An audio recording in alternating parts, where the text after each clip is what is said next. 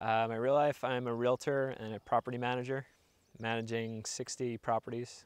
Real estate's definitely a good profession for a cyclist because you can kind of make your own schedule and get your rides in. I qualified at the Tour de Murrieta. Definitely excited about this event. It's going to be a good opportunity to get my name out there, and it has several crits in it, which is kind of my specialty.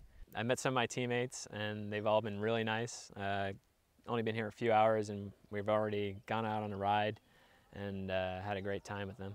Day one is probably going to suit me the best. The crit, there was a time trial in the morning followed by a crit at night, and then other than that I'd like to hopefully help my teammates in the road races.